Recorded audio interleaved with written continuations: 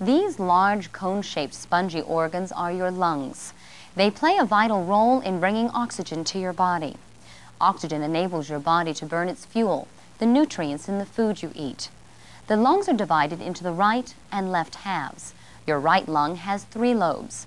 Your left lung has 2 lobes with a notch to fit the bottom of your heart. An adult's lung can hold about 3 quarts of air.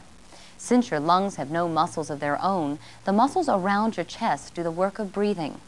Most of the work is done by a large, thin muscle at the base of your lungs, called the diaphragm.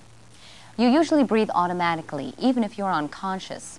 In quiet breathing, the average adult inhales and exhales 16 times per minute.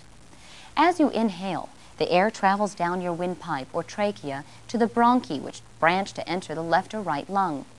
Bronchioles branch off the large bronchi and form many narrow passageways throughout the lungs. Each respiratory bronchiole subdivides into 5 or more alveolar ducts, which are the narrow inlets into the alveolar sacs.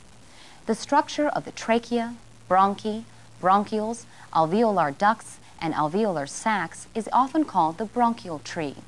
As you can see, the extensive branching resembles the limbs and leaves of a tall, deciduous tree.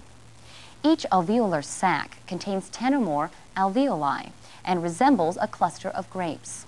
It is within the thousands of tiny alveolar chambers that oxygen is transferred through the membrane of the alveolar walls to the blood cells of the capillaries within. At the same time, waste gases diffuse out of the blood cells and into the air in the alveoli to be expelled upon exhalation.